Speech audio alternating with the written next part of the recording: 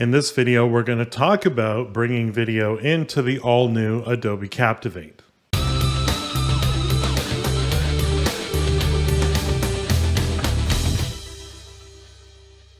So a few things have changed about the all-new Adobe Captivate and how it deals with video. There, of course, is slide video that you're probably familiar with if you've used Adobe Captivate Classic. But also, too, there's this new grid format of video as well. And we're going to talk about the differences between these two video formats and when you would use each. Let's get started. To add either of the two types of video that you can add to an all-new Adobe Captivate project, you're going to click on the Add Media Blocks icon in your left-hand toolbar. From there, you're going to select either slide video or what I've been referring to as video grid, but maybe there's a better phrase for it there, or just plain video. But for starters, let's just talk about slide video. And there are reasons that you would use one or the other, and a lot of them have to do with the way video is displayed on the slide here. So let's start off with slide video, and we'll talk about some of the benefits and why you might use that. So let's add slide video. You'll see the video block appears here.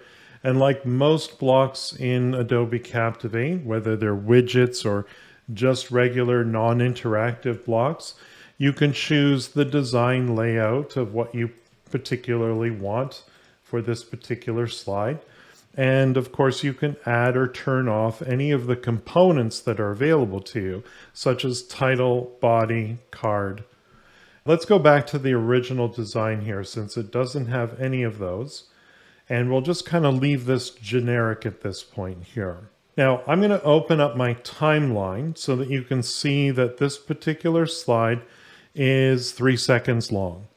This video, this default video that Adobe gives you as just a placeholder, is also 3 seconds long.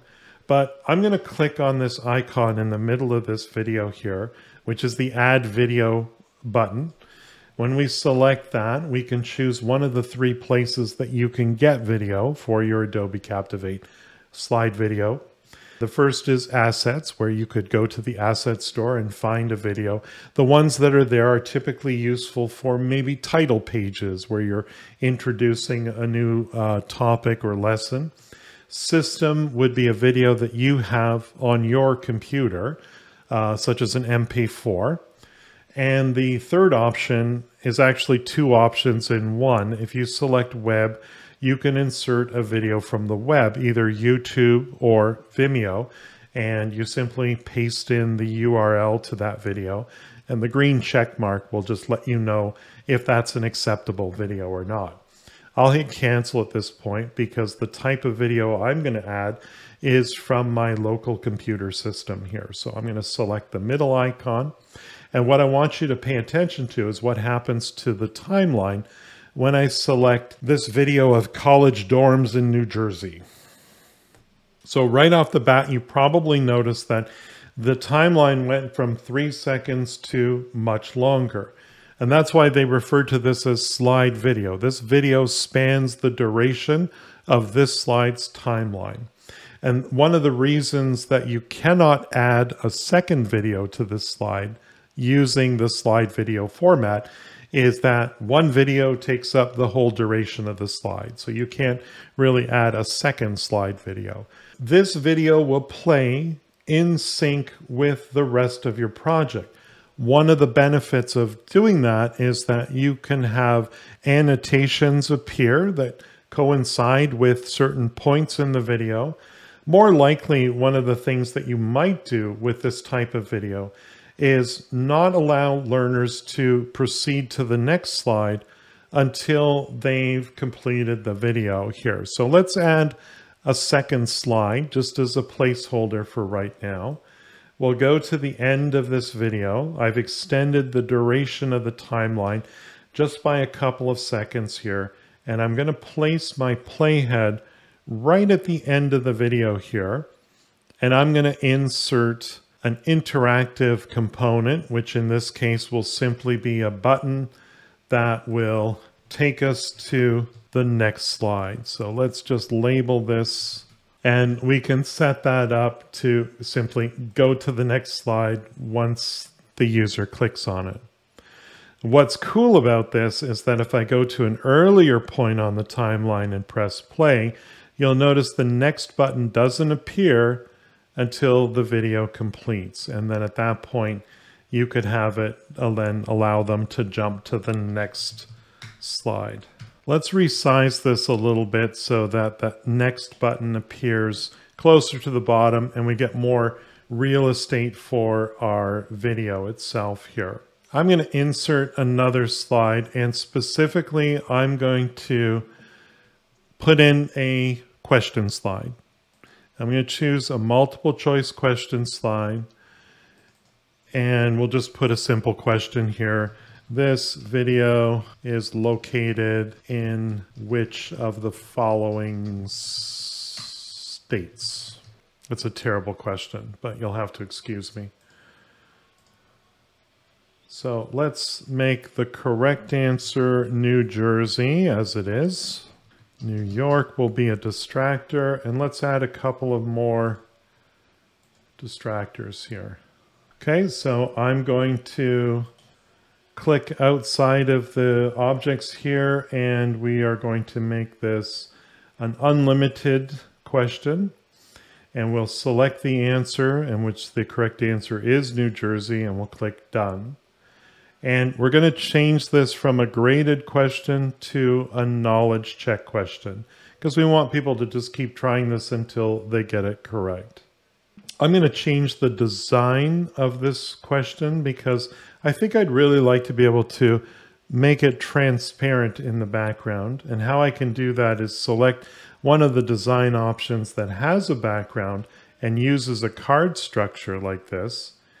And we can simply change the appearance. Instead of an image background, we can make it a solid background, and we can set that to be 0% opacity. So the background will truly show through. Now, if we return to our slide with the video on it, we can pick a point on the timeline, say at the 5-second mark, and we can add what's known as a bookmark. We can give that bookmark a name, overlay knowledge check, as long as it's meaningful for you. And then we can select an action for that particular overlay button. Go down here and we will add overlay. Now, when I add an overlay, it allows me to select which slide will become an overlay.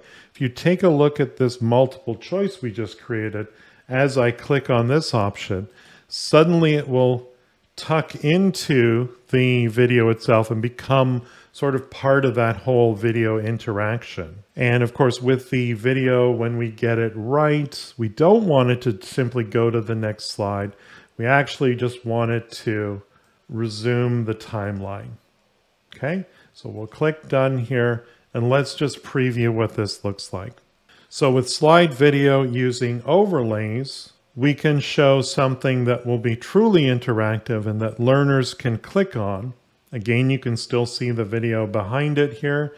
We can choose the correct answer and hit submit, click anywhere, and then it resumes the video. So you can turn a otherwise passive video into something that's truly interactive. Let's create a new project for the other type of video that we're going to talk about today. So if I click on the Add Media Blocks icon, you can see we've got slide video. Now let's take a look at video, or video grid, if you will. I'm also going to open up my timeline so that you can see what happens here. But once we've added the video grid option, it gives us a default of 2 videos. But you don't actually have to have 2 videos. You can have 1 video, or you can have 3 videos. If you want more than 3 videos, you can always add another video block. Notice that slide video is now grayed out, so that's not an option for you to add at this point. Again, with slide video, you can only add 1 video per slide. But with video grid, you can add as many as you wish, really. So now we have a bunch of videos. And in the way that you replace the video with the video of your choosing, you just click on this add video icon. And again, you can choose either video from YouTube or Vimeo, or again, you can choose a video from your system or from the asset store. One of the differences here, and let's actually take this first block and reduce it down to just one video, and we can increase its size accordingly. One of the things that you probably notice is that these types of videos are not synchronous with your project. Remember, this is a 32-second video, but it still only takes up 3 seconds on your slide. The reason for that is that this type of video is asynchronous with your project. So if you need to time something to coincide with the video, this would not be the way to go. One of the advantages of this video grid option is that you give learners their own playback controls, which not only include play and pause and a scrub bar, but they can control their own volume settings, and they can even make that video go full screen if they wish. So it's flexible in a completely kind of different way. This is a lot like event video was with Adobe Captivate Classic. One of the other differences, though, with event video or video grid or whatever you want to call it, is that we now have the ability to add closed captions to this. So if we have narration that goes with this video, you can match that up with captions that would appear on screen. You can also do captions with slide video as well. Video grid would be a great option if you are creating, let's say, one of those infinite scrollable e-learning courses that includes a variety of different blocks that just keep you scrolling down until you reach maybe the final quiz questions. But if you need to have videos play throughout that, and you want to give the learners the ability to play and pause, rewind, fast forward, and all that good stuff, this is an excellent choice for that particular format of e-learning.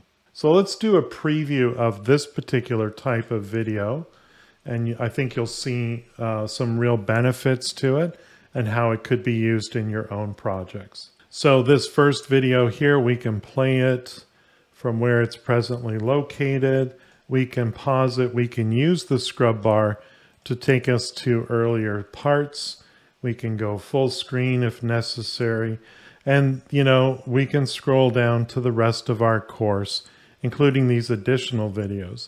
And then the learner has control when those videos actually play. Same thing down here. We can play these back. We can go full screen. And you have a lot more control with these videos. So in summary, I'm going to say that slide video is excellent if you want a traditional slide-by-slide type of e-learning course. You want to have interactive video where perhaps a knowledge check question or some other slide that you design appears over top of the video at key points. Or you simply want to annotate a video and have different items appear in time with perhaps some of the narration in the video. Slide video is great for that. If you're building one of these continuous infinite scrolling e-learning courses, the new video grid or event video, if you want to call it that, is probably a better choice because, of course, it gives the control of the video over to your learners, and they can play, they can pause, they can use the scrub bar, they can set their own volume level, and they can even go full screen. The choice, of course, is up to you. The design will certainly dictate perhaps one or the other, but hopefully my video today has given you some insight as to what the features are of these two video formats and when to use them. If you thought this video was helpful, please like and share it with your colleagues. If you need help with Adobe Captivate, hire Paul for one-on-one instruction. Paul's goal is to focus on lessons based on your specific needs. Visit his website at captivateteacher.com. And don't forget to subscribe to his YouTube channel.